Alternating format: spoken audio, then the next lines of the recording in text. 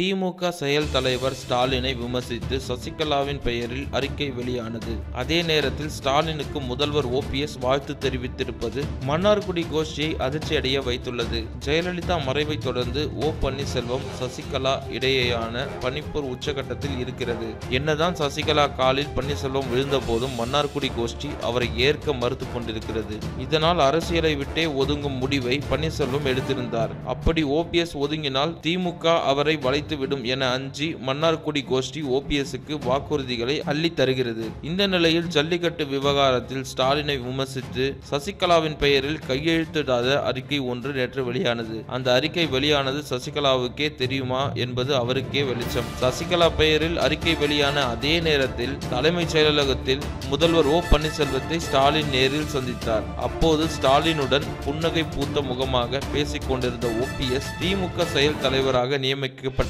வாழ்த்தும் தெரிவித்தார். இது உடனிருந்த அமைச்சர்களை அதிர்ச்சிக்குள்ளாக்கியது. இந்த தகவல் உடனே போயஸ் கார்டனுக்கு பாஸ் செய்யப்பட்டதாம். நாம் நினைத்தது போல ஸ்டாலினுடன் இப்பவே நெருக்கம் காட்டுறாரே ஓபிஎஸ் என மன்னார்குடி கோஷ் மீண்டும் முருங்கை மரத்தில் ஏறி முறுக்கி கொண்டு நிற்கிறதாம். அநேகமா ஓபிஎஸ் ஸ்டாலினோட சேர்ந்துருவாருன்னு நினைக்கிறீங்க. மேலும் இது போன்ற முக்கிய செய்திகளை தெரிஞ்சுக்க எங்க சேனலை சப்ஸ்கிரைப் பண்ணுங்க. நன்றி. ஒரிஜினல் காஞ்சிபுரம் பட்டு சேலைகள் உற்பத்தி விலையில் மிகுந்த தரத்துடன் வாங்க காஞ்சிபுரம் ஸ்ரீ காஞ்சி காமாட்சி சில்க்ஸ் அண்ட் சாரீஸ் வாங்க. தொடர்புக்கு 9710693492.